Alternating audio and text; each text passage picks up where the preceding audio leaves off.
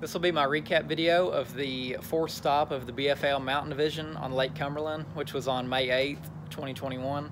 I'll go ahead and play the weigh-in video so y'all can see how it went. Dakota Bishop's next up. He's out of Mount Vernon, Kentucky, third in the points race on the co-winner side. Good job this year, Dakota. 2 bass today, 3.5 is what they weigh, 3 pounds, 5 ounce. I only ended up catching 2 keepers throughout the day on Cumberland. It was kind of disappointing. I was only about 1 fish away from getting another check, but that's just how it goes sometimes. I ended up in 44th place out of like over 150 boats, and it only dropped me 1 spot in the points, so I fell to 4th place.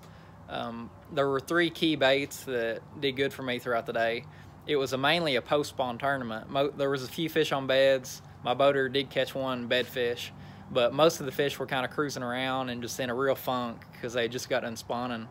We've seen several nice fish like up on the banks, and you could about throw a bait at them and hit them in the back and they just wouldn't give it any attention at all. They were just in a real weird like mood.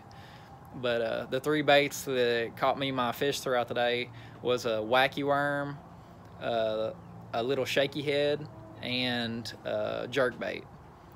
I started out the morning throwing the wacky worm, and I caught a couple largemouth that were like really close to keeping. They were like 14.5 inches, and that would have helped me out a lot, but that's just how it goes.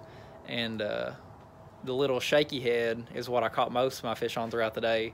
I was actually throwing a little 4-inch Gary Yamamoto Cinco on just like a little 1/8 ounce ball head, and we were fishing like a lot of bushes and trees in the water, and my boater was throwing a wacky rig, so I kind of switched it up and fished that since it was kind of targeting like a different water column.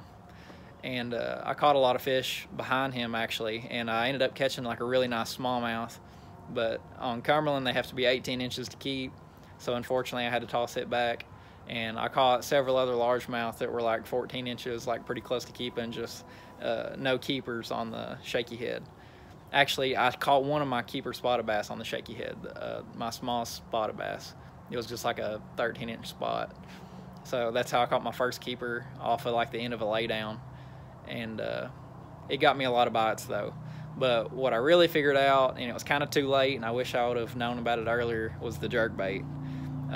I was throwing a Megabass Vision 110 Junior, and I didn't figure that out until like the last hour and a half of the tournament.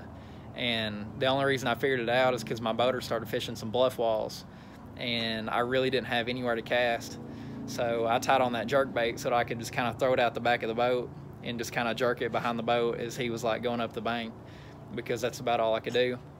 And I started wearing the fish out, and it was pretty amazing. Like the last hour and a half, I probably caught at least 10 fish, literally casting out the back of the boat and like jerking this jerk bait just like behind the boat. And I caught a smallmouth that was really close to keeping. It was like a 17-incher, which was also very disappointing. And I ended up catching a spotted bass. It was like 2.5 pounds. It was like a really, really big spot. And but all the rest of the fish that I caught weren't keepers, unfortunately. And that was kind of the pattern throughout the day. It was just a lot of small fish. The big fish were just hard to come by. And it showed at the weigh-in, because I mean there weren't a whole lot of fish weighed in, and it didn't take much to win the tournament at all on the boater side or the co-angler side. So overall, stop number 4 at Cumberland was tough, but we managed to pull through, and we only fell 1 spot in the points. And at this time we're only like 20 points behind the point leader. So next up is Cherokee Lake in June, so hopefully we can get down to Cherokee and have a good tournament so that we can make up some points. But thank you all for watching, and I'll catch you at the next one.